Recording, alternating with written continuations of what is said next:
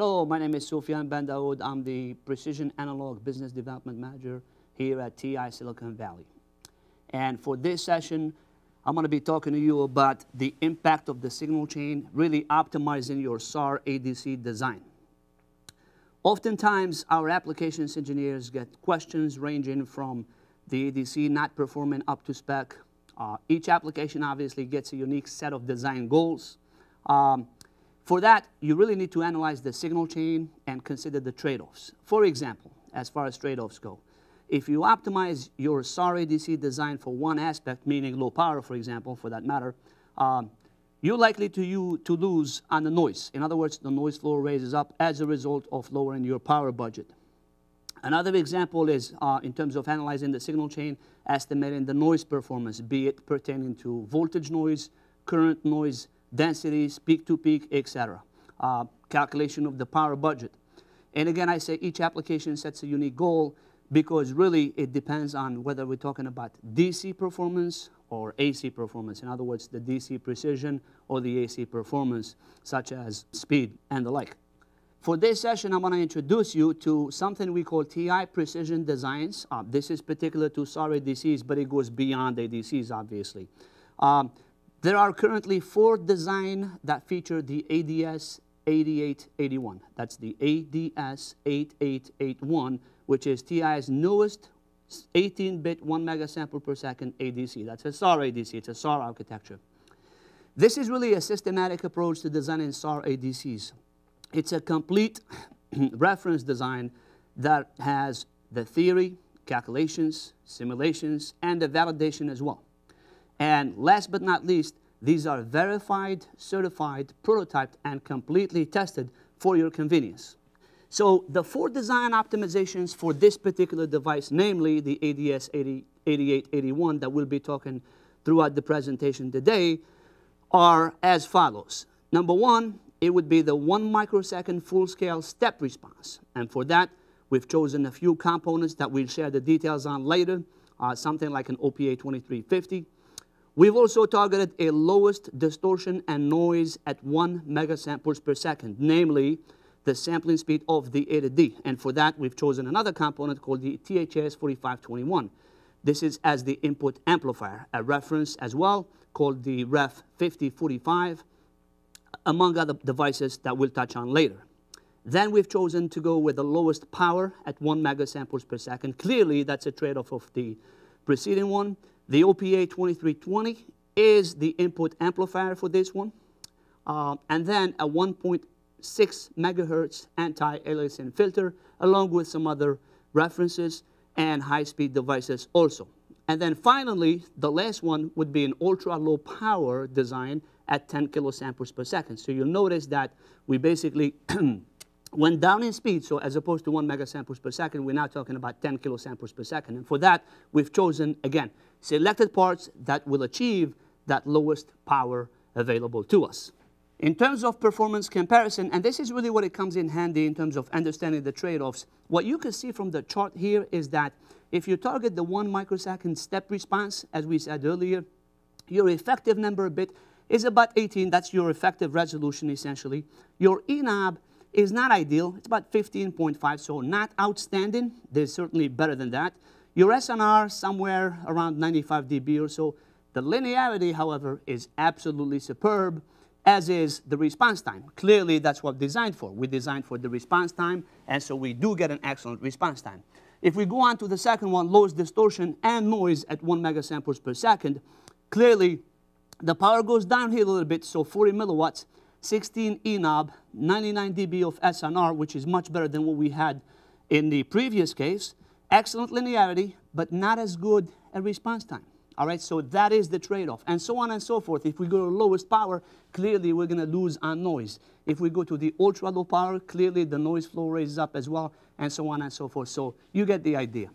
So for TI design, in this particular case, we're going to choose something, because we could do the 4, but for this presentation, at least for this video, we're going to be talking about 1, and we're going to be talking about a lot of details in regards to this particular design. And this one really revolves around the lowest distortion and noise at 1 megasamples per second. Okay, so we have some parameters and we have some goals to achieve. The first parameter we're going to target is the THD, all right, total harmonic distortion. We're going to try to get better than 110 dB. SNR, likewise, we're going to try to get better than 98 dB. And then for INL, excuse me, we're going to try to get, say, below 1.5 LSB, okay, which is adequate for this type of application, all right? Total power, we're going to try to keep it under 40 milliwatts. So that's the goal at least, so we'll see if we can achieve that by the end of this video. Now we move on to the next section, which really details the input driver selection and design. All right, so I say design because it really is, it's a methodology, and it's also a selection in that we get to select and choose out of several products, several amplifiers, just a handful of them. So what are some of the requirements? Well, we're trying to drive an ADC. We know that by nature this is a SAR ADC, which means we're going to run into a cap load situation, essentially, okay? So cap load is essential here, which means I'm going to need to have something that is robust enough to be able to drive a capacitor, okay? Not necessarily a heavy cap load, but certainly, say, maybe like up to 100 picofarad, up to 200 picofarad. And when you design for worst case, you ought to go to those double-digit numbers in terms of picofarads. So low distortion usually means picking a part that is high bandwidth. I'll explain that later also. Low noise also means low bandwidth. So that in there sounds, it seems a little bit counterintuitive and even contradictory. Truth is, when we talk about high bandwidth in terms of low distortion, we're talking about the intrinsic bandwidth. When we talk about the low noise and we say low bandwidth for low noise, we're really talking about externally filtering, whether it means putting a cap around the feedback, whether it means additional circuitry such as a snubber, such as an isolation resistor, and the like. So really we're talking about two different things. Keep that in mind. For the buffer, we also need low distortion. We also need low noise, clearly. We're talking about 18 bits of resolution, so we ought to keep the noise floor as low as possible. Then we talk about single supply possibly. Why? Because that's what the ADC does. The ADC operates from a single supply, 5 volt, and so we need to keep that as simple as possible rather than having external or additional components, power components that is. And then rail-to-rail output and low power if possible. Why is it important? Well, rail-to-rail, remember we're talking about low voltages, namely 5 volts and below, maybe even 3.3 volts down to 2.7, who knows? Bottom line is, if you keep it to such a low voltage, you're going to run into problems, okay? You're going to run into losing a number of codes that are never going to be digitized. Essentially, failure to digitize a number of codes out of the 4096, out of the 65,000. In this case, it's 18 bits. So you get my point. Filtering, that's just as important as the other two, meaning the robustness of the output drive and the distortion of the buffer. Filtering is important to maintain a load regulation in such a way that we limit the noise and make the op-amp stable. Okay, so filtering is not just filtering, but it's also sometimes to help the op-amp stability, okay, because we may run into issues if we're picking an op-amp that's low enough in power, chances are it will not have enough output current to drive a capacitive load, and in this case, we need to implement some kind of compensation network to circumvent that. So how do we select the buffer in such a way that we get low distortion? Okay, usually what you want to start with is pick an op-amp with much lower distortion than that of the ADC. Now, by how much, that varies from person to person, from engineer to engineer, and based on experience too. 9 dB, is it 12 dB, is it 6 dB? Again, there's really no clear rule of thumb as far as I know. However, it needs to be better than that of the ADC. In terms of speed, likewise, you're going to pick an input driver that is much wider speed than that of the ADC. Because by the time you gain up, by the time you have maybe a multi-stage topology, you're going to lose a lot of that bandwidth, the usable bandwidth certainly. So you need to make sure to use the gain bandwidth specified in a data sheet. And then when it comes to filtering, use op-amps that have high gambit product, in other words, high usable bandwidth, which will essentially give you the low distortion, okay? And of course, again, it sounds a little bit contradictory, but it really isn't. The reason you pick a high bandwidth op-amp is to get the low distortion. You can always filter out at the end of the day to basically narrow your band and get the most out of the noise performance for a particular op-amp. We need to also keep in mind that we got to minimize the input buffer distortion, all right? Generally speaking, more often than not, you want to go with the inverting configuration, which is better for THD. Op-amps distort the output as inputs approach the limits of the input common mode range, right? Number two, inverting op-amps or configurations keep the op-amp inputs fixed at Vin equals Vin minus. In other words, Vin plus equal Vin minus, or Vp equals Vn by action of negative feedback. That equals your common mode, okay, which can be suitable if there's no common mode distortion. And it is suitable in this case because there's no modulation across the inputs. In a non-inverting configuration, though, Vn plus and Vn minus, or Vp and Vn, they'll vary with the input signal, which means you're going to get that modulation or the common mode distortion. That may affect your circuit tremendously. We move on to the input driver noise contribution. Okay, so when it comes to this, you have basically two different components here, all right? You have the noise of the op-amp, that's the voltage noise.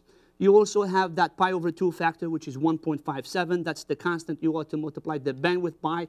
Everything under the square root. Keep in mind this is RSS fashion, which means root sum square summation.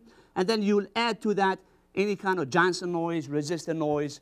Clearly, that would be basically the 4kTBR. And again, multiplied by that pi over 2 factor, which is 1.57.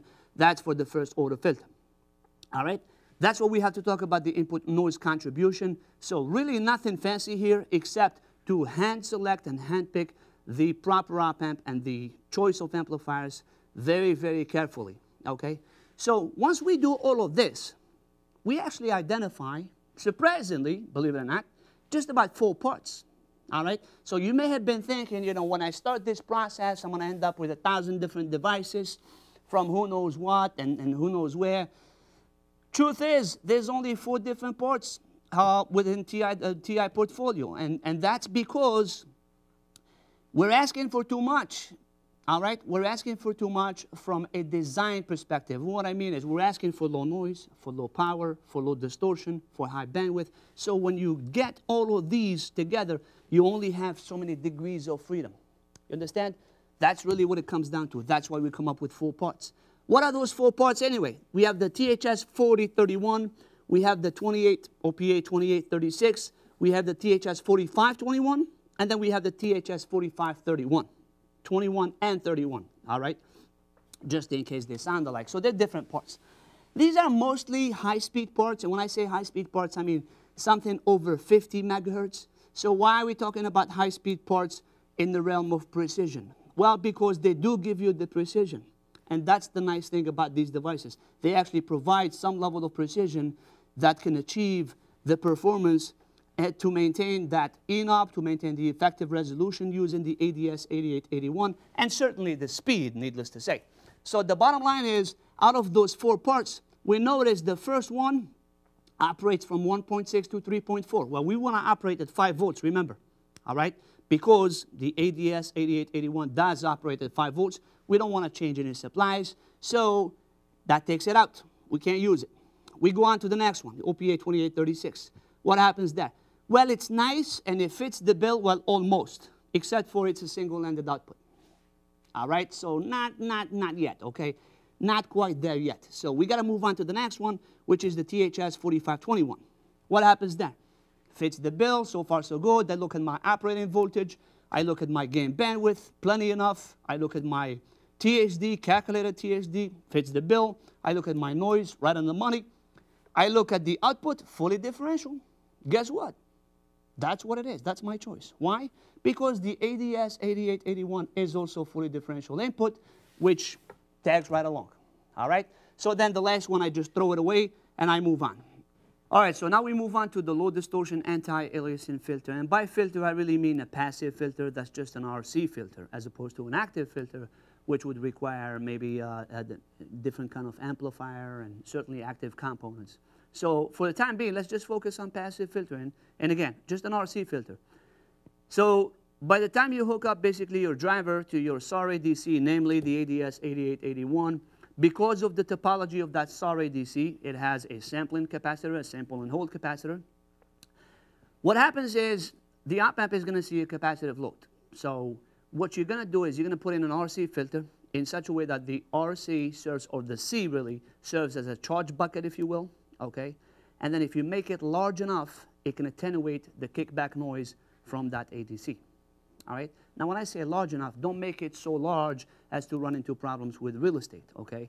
But the bottom line is when you have that C plus the C of the sample and hold, in other words, the sampling capacitor from the SAR ADC, plus any parasitics, all of a sudden, that adds up. And when that adds up, it really creates a pole with the output impedance of the amplifier. So you're going to need an R as an isolation resistor. And by the way, that's really saying a 0 in a transfer function. Okay, so frequency response, it's going to be just an R. That's going to basically ease up a little bit on the ROC. All right, you guessed it, rate of closure. And that's going to basically make it roll off at 20 dB per decade as opposed to 40 dB per decade, which will give you problems, many problems for that matter. So pick a C that's large but not huge, not large enough. Typically keep it under a microfarad or so. Also make sure to keep it about 20 times the value of the sampling capacitor. Where do you find the sampling capacitor value? In the data sheet of the ADS 8881. In this particular case for us, it worked out to be 1.18 nanofarad. All right? So keep that in mind. Lastly, we talk about the R filter. So we talked about the C, in other words, the cap. Now we talk about the filter, or the same thing, the filter, but we're talking about the isolation resistor that goes with the C, so the RC. So we talked about the 0, and that's what this does. Usually you want to set this in such a way that this 0 comes within a decade above the pole for adequate phase margin. What's an adequate phase margin? Well, you know, contemporary designs for amplifiers, they'll give you something around 55, 60. I've seen it as good as 68, 70 degrees of phase margin. I've seen it as bad as 45 degrees of phase margin, which is kind of marginal for something like this, for a design of such precision. So bottom line is you really want to keep it at about at least 45, minimum 45, but really you should design for something around 55, maybe even 60 if you can push it up there. So that's why you need to place that 0, in other words, the R, a decade above the pole for adequate compensation or frequency compensation. All right? So that's all we have to say. Until next time, stay tuned, and we're going to be talking in more details about the input driver and a whole bunch of other stuff. Thank you for watching.